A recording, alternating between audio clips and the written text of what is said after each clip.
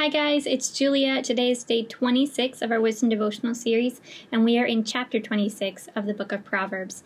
I'm reading from the ESV version, but before we jump in, just going to pray. So Father, I thank you so much for today, Lord. I thank you for all the ways that you've been revealing yourself to us. God, I pray that you continue to teach us what it means to walk in love and to walk in wisdom, God, and to be your witnesses here on earth, Lord. We love you, we praise you, and we pray all of this in Jesus' name. Amen. So I've been loving reading through the book of Proverbs. I think every time I do, it's kind of a punch in the gut a little bit. None of us naturally live this kind of wise lifestyle that is laid out in the book of Proverbs. We very naturally are wired to be foolish, to rebel against the Lord, to do the opposite of what is recommended in this book. So I think for all of us, it's kind of like a little bit of a training guide for how we need to check ourselves a little bit and change the way we interact with people and even ourselves and the Lord. So I love this book. I think it's very timely. I think that right now you can just see so much foolishness around us in the culture that we're living in. And I feel like it's magnified because everyone's been stuck at home with maybe like the same 2 or 3 people. So that's really not great for all of our mental health. And we're all just kind of like living on the internet. We're living on Facebook and YouTube and every website that we enjoy going to, which is also not really great for mental health. So I feel like our capacity as a culture to live wisely is like at an all-time low. And then you add to that just high stress, high tension, a lot of cultural, political issues, health issues, and it is just like a whole crazy fest. I almost said that in Spanish, a whole crazy fest of foolishness online right now, which I think is an even bigger call to us as the body of Christ to be examples of these things that we have laid out in Proverbs. So this whole chapter is, again, kind of another chapter that ping-pongs back and forth between a couple of different ideas. You have some verses in this chapter that just talk about kind of how difficult it is to interact with a foolish person and how difficult it is to give foolish people responsibilities. You see kind of a couple of rebukes about lazy people or sluggards and how that really is not a fruitful lifestyle. And then you see some other things kind of popped in there regarding the way that we communicate to each other and quarreling and all of that.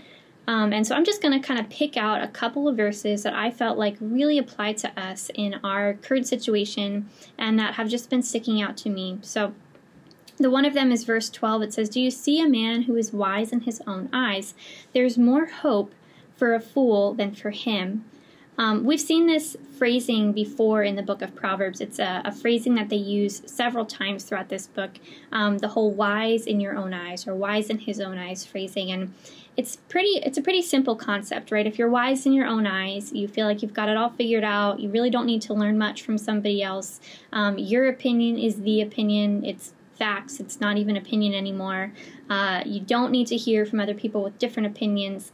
You're just kind of set in your ways, set in your thoughts, and anyone who disagrees with you is wrong.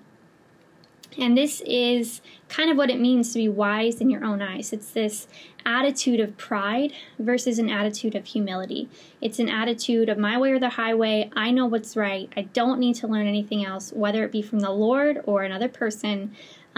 Instead of an attitude of humility, of being willing to admit that you're wrong, being able to admit that God has more to teach us, being able to admit that maybe we have something to learn from somebody who's a little bit different from us.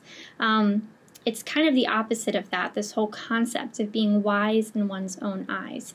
And I think this stuck out to me because the more and more that I just kind of watch what's going on in the world, I feel like this is the culture of the day, to be wise in our own eyes. Like, we live in a very cancel culture. Everyone wants to post their opinions on social media and on the internet. And if you disagree, if you don't have the exact same opinion, it is like you're not just wrong, you are like pure evil, or you want to see the country burn, or you're just hateful. Like, everyone on every different spectrum of any issue has very firm beliefs, and if you disagree with them, it's just like you're canceled. And I think we're seeing that a lot, and I think it's so important for us as Christians to really check ourselves and say, okay, am I adding to that? Or am I really coming in and with an attitude of humility, with an attitude of being willing to, whether it be in interpersonal relationships, or whether it be on Facebook, or whether it be in your workplace, wherever it may be, am I willing to be humble and not prideful? Am I willing to say, okay, I've got stuff to learn from everybody around this table? Am I willing to say, God, would you teach me and reveal yourself to me and show me where I've been wrong? Or am I so caught up in what I believe to be true in all of those different arenas of life that I'm not willing to budge? And I'm not talking about budge on things like the deity of Christ or his role in salvation or what we need to do to be saved. Those things are things we don't budge on. Those things are things we don't really need to argue about or fight about. If it's in this book, I'm not budging on it. And I think we should all kind of have that commitment. But I'm just talking about, aside from that, are we having an attitude of humility, or are we part of the problem? Are we adding to this culture of being wise in our own eyes? Because what the scripture says here is that if we are wise in our own eyes, that there's more hope for us than a fool. Or there's more hope for a fool than for us. And if you read through this whole book of Proverbs, the fool is like the last thing you want to be, right? Like the fool is the person who is going to dwindle away. The fool is the person who's not going to be left with anything. The fool is the person who there's really no hope for at all. So for them to say this is really saying, if we're wise in our own eyes, if we're more characterized by that pridefulness, that self-righteousness, that inability to budge, that inability to hear other sides, that inability to admit that we are wrong, if we're more in that camp, we're basically hopeless. There's really just no hope for us. Like, there's nowhere that we can really go. And I think that we should be challenged in that, to really have an attitude of humility with the people that we are reaching out to, with the people that we're interacting with online, with the people that are in our family, in our workplace, with our friends. God, with all of them, we just need to have this attitude of humility and not an attitude of being wise in our own eyes. And I was going to go through a couple of other verses, but I just really feel so passionately about this. And I think we're all guilty of it. We're all guilty of carrying ourselves in this kind of prideful stance, where we're not willing to budge or to hear from anybody else, rather than carrying ourselves in humility and love and compassion and grace. And so my challenge to you would be to, well, first of all, continue reading the rest of this, because there's so much goodness in this chapter.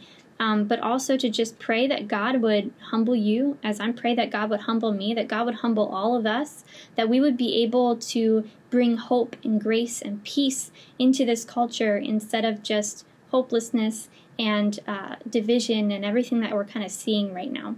So God bless you, and have a great day.